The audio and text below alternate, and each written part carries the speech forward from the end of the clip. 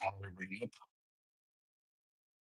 up? TJump and Nyklot, I need you guys to raise your hand and that little hand icon so I can bring you up to the stage. And Nyklot, I'll be posting your slides here in a separate chat. It will be titled Sources, and I will also put a thread for it in the side. And you guys will both be able to use this chat as well.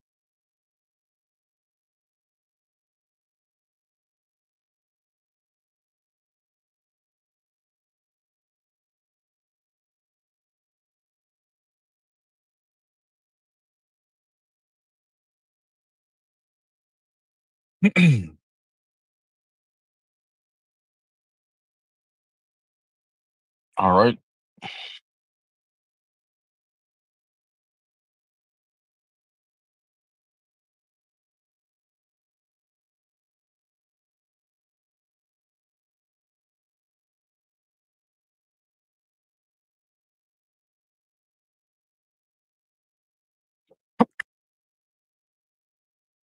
I think actually,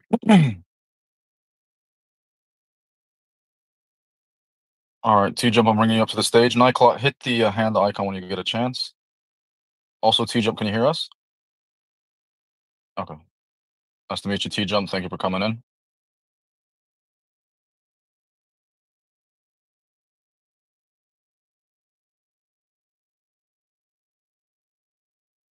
Ashraf, you have the structure for everything? Yeah, I got the time. All right.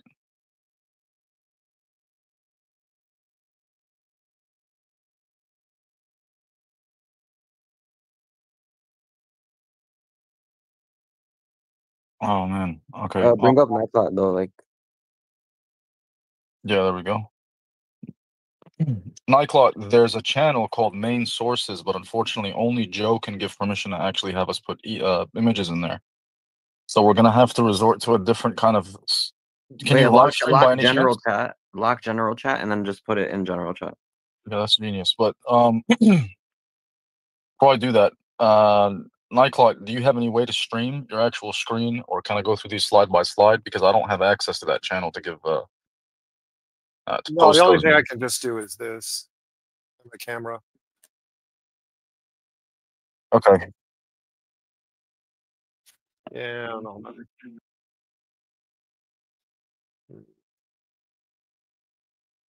But then I got to keep switching to server, which is there a way you can just like put it in, as you said, general chat and just actually put it in just a main chat and lock it, or just create it? Can you create a new chat for the time being?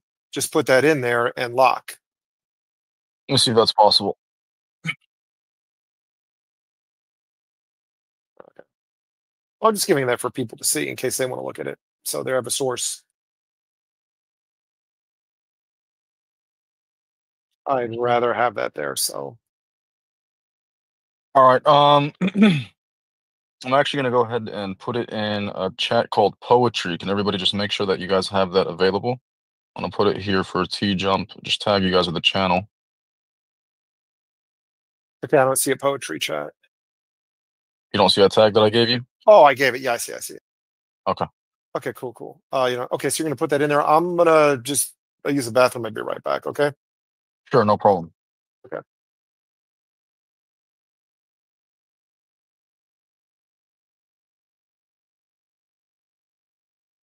Bathroom mid debate is crazy.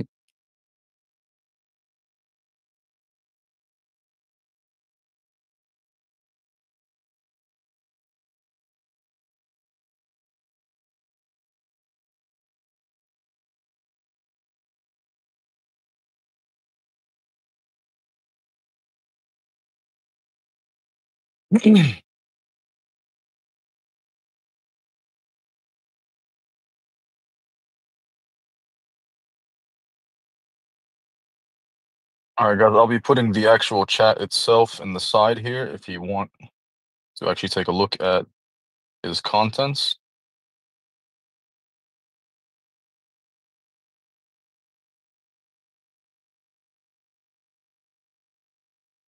So Nyklot's content and works will be in this actual channel right here in the side chat.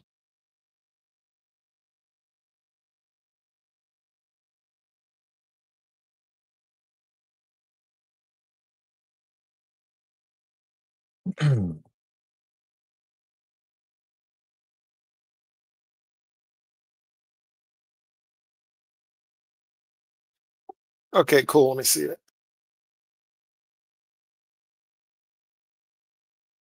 Yeah, everything's cool. All right. Perfect. Ashraf, I'll let you go ahead and begin. And everyone make sure to please also share the debate with everybody. There's gonna be We'll go ahead and get 20-minute started. opening statements. I don't know if we decided if Nyklot or TJump's gonna go first. You want me to Okay, just yeah. go So I first? mean, yeah, TJump can go first. 12 minutes. Whenever you're ready, TJump. I thought he wanted an 8-minute one. So does he want me to go first or him to go first? Okay, cool. Oh Then yeah, go, go you ahead. go first.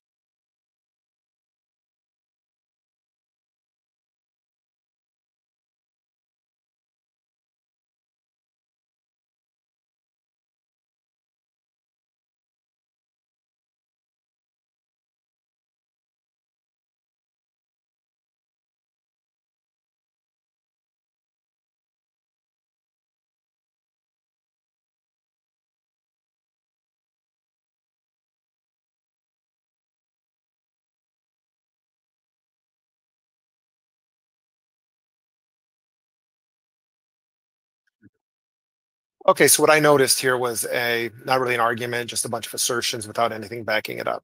So for mine, on the other hand, I'm going to have a very strict argument that justifies my position.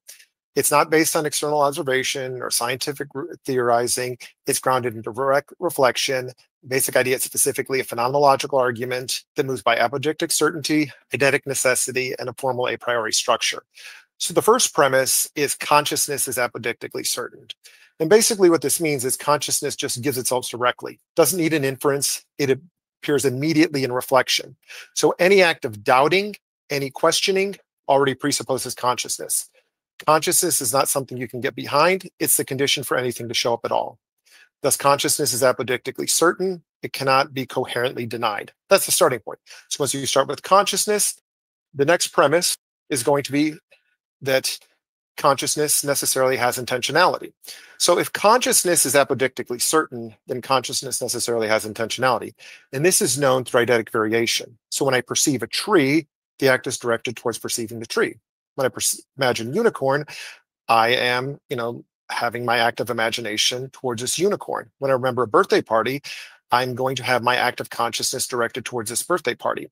So when we understand in any act of consciousness, there's always going to be the structure of I think a thought. And so that aboutness or that directedness of thought is what is called intentionality. And so the next one is consciousness transcends spatial extension. And the structure is if consciousness necessarily has intentionality, then consciousness necessarily transcends spatial extension. So the idea is basically this. If I'm going to understand the act of intentionality and the ego cogito cogicatum structure, the act of intentionality itself is not spatially located, extended anywhere. It is the field by which objects that are spatiotemporal appear in. So when I perceive the tree, sure, the tree is spatiotemporal, but the act of perceiving the tree itself is not. That act of perception is not something that is spatially located. Now, if that's the case, consciousness would be irreducible to physical causality, because if consciousness transcends spatial extension, then consciousness necessarily is irreducible to physical causality, because physical causality depends on spatial extension. Collisions, transmissions, and reactions require spatial proximity and measurable relations. Thus, by its nature, consciousness transcends space. So as you can see here, I have 4 just major points. Consciousness is apodictically certain. It necessarily has intentionality. It necessarily transcends spatial extension. Thus, it's necessarily reducible to physical causality. As you can see, what I've posted as well, it is valid. Everything follows a modus ponens type structure. And I have terms defined as well that explains things. So I'm going to structure this debate in, I've actually presented an argument. TJump hasn't. And I'm going to keep looping back to my argument, my premises. So I'm going to ask him, which specific premise do you deny in that?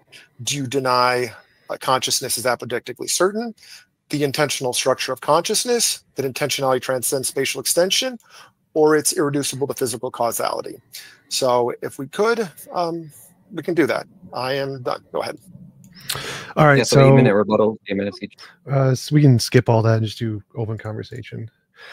So his main argument, the only thing that was coherent, most of it was just complete gibberish and a waste of time, was that intentionality is not spatio-temporal. It doesn't exist in space or time. If it doesn't exist in space or time, it doesn't exist. Like all neurologists, cognitive scientists, philosophy minds agree intentionality exists in space and time. It's pretty much a fact. We know where it is in the brain. We can shut it on and shut it off with damaging parts of your brain. There's no part of that that is in any way coherent that he thinks that it's not spatio-temporal. It's just kind of a dumb argument.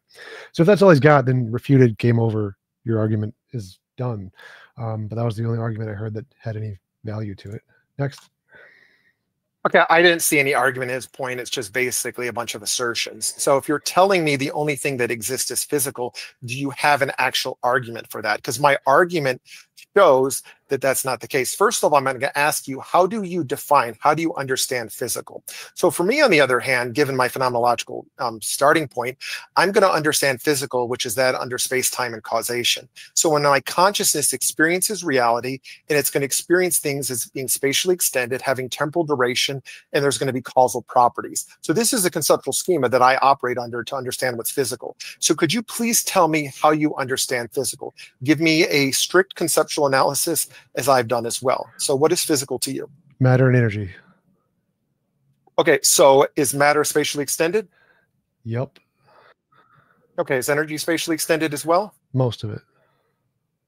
Okay, so this being the case, if you look at my argument, the whole idea is consciousness has intentionality to it. The intentional structure transcends spatial extension. You haven't actually dealt with that. Could you please deal with my point as far as the intentional structure? So that was literally the one thing I did address, and it doesn't seem like you are intellectually capable of understanding words very well. So I'll say it again. Okay, do you understand what intentionality Your only is? argument was that intentionality is not spatio-temporal. That was the very beginning of my rebuttal. And then I said, there is no evidence of this. This is something you've made up. You've pulled it out of your ass. No evidence of this. And then I went on to say, hold on. You're being a little bit more polite. I'm not done yet. In all fields related to the brain, neurology, psychology, philosophy of mind, cognitive science, every single one of these fields concludes that intentionality is a part of the brain that we can damage and destroy and control and manipulate, such as Phineas Gage, who had the rod shot through his brain and lost the ability to do impulse control and intentionality. There is no evidence that it has no spatio-temporal magic qualities. In order to provide evidence, you would need to show there isn't another kind of ontology outside of physical reality, which you haven't done. You just said, oh, it can't be physical. Ooh, not evidence. You would need to provide this new ontology and then provide novel testable predictions this new ontology makes, and then show intentionality is somehow tied to this new ontology. None of this have you provided. All you did is say intentionality is outside of space-time, like magic leprechauns. That's what I said. It's pretty much exactly what you said, actually. No, you're caricaturing my argument. First of all, to even have testable predictions, you would understand you need to have a consciousness that perceives reality, correct? Yes, I agree. Well, not really. Great. Well, no, but sort of. Well, okay, so yes or no? Do you need a consciousness? Do you need a consciousness to perceive reality to even have science in the first place? Do you need a human observer that has a conscious agent? That's just stupid. Okay, so you're telling me that someone can have knowledge without having consciousness? We have computers that can do tests and do science on their own with no consciousness. That's a thing. We've already discovered that. It's not really does a person have to know the computer and has to perceive the computer and be aware of it? No. So you're basically saying that you can have what does this have knowledge with it has to do with the argument, because the starting point for me is consciousness. So do you because here's why the hypocrisy. Hold on, I didn't interrupt you. Stop. So the idea is this: even you, in your debate with Godless Girl, when asked what your starting point was, that has nothing to do with this topic. No, it does. It's relevant, because you said, "I think, therefore I am." So you were starting with consciousness as an absolute certainty of knowledge. Were you doing that? Yes or no? Okay, let's go back to the topic now. So we are going to go. So are you not going to talk about another? Are you going to deny consciousness?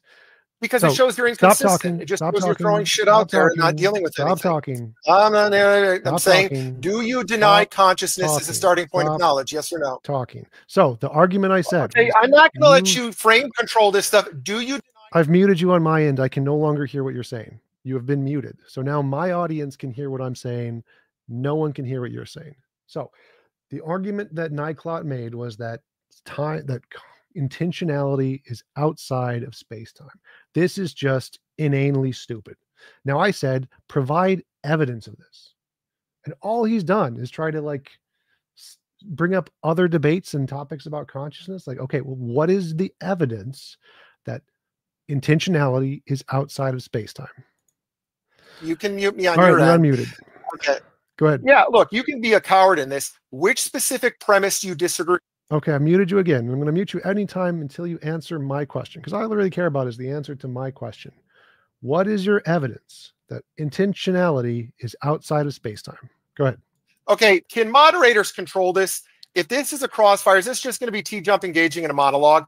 Or is he going to actually basically, I have to answer his questions and he doesn't answer mine. Go. I've specifically said this here. I have an argument. He has not refuted any premise. The premise has been hit by the threshold of sufficiency through eidetic necessity.